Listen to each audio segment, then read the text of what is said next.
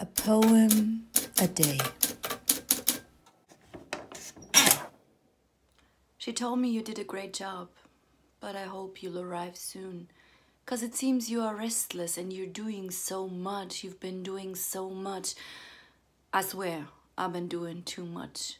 People pleaser, rubbing my booty in your face teaser, trying to prove I can be the daughter my mom wished for, trying to cover my mistakes with achievements, trying to be a doctor and not starve as an artist. But when I left everything behind in 2018, literally everything and everybody that did not help me progress, 2019 became my year. I'm telling you, the outside craze could not face me. I've been through worse. Depression, isolation, panic, loneliness, lies, fears, expectations, overwhelming emotions.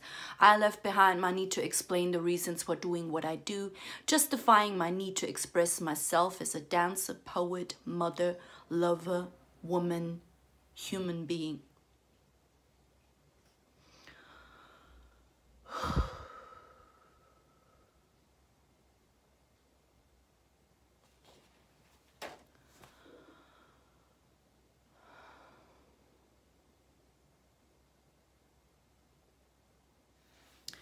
Maybe it seems a bit crazy that my own words make me emotional and make me start to cry.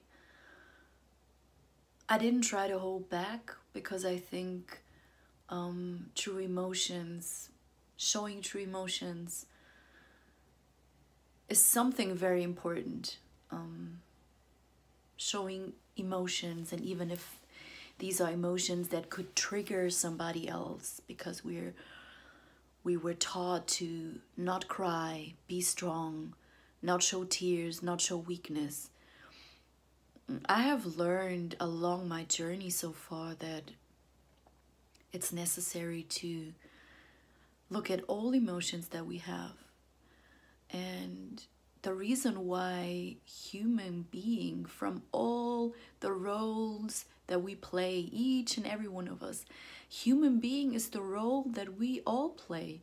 It's the form that we all in, no matter the color, the background, the culture, the traditions, the belief systems. We are all human beings, and that is what unites us. And I think that's what we should focus on. And human beings, for me, human beings are here to connect, inspire, help each other grow, help each other evolve, uplift each other. And I think if we focus on that, all the things going on in the whole world each and every day can calm down, because we're focusing on what connects us. We all go through emotions. We all go through different periods of life.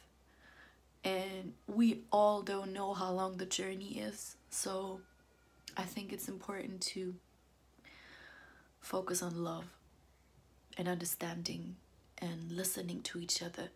Even if even if our opinions differ from each other, just listening to each other and paying attention to the little details, not ignoring what someone tells you.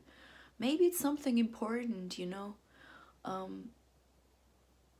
Yeah, that's what I wanted to add to my poem and my little emotional outburst.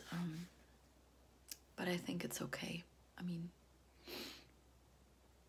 you know, sadness is part of life, and it's really okay. I hope you enjoyed this video, and I would love you to exchange with me like your thoughts on the topic, your own input on it, your own experiences. That's why we have the comment section, and if you did like the video, you can give it a thumbs up.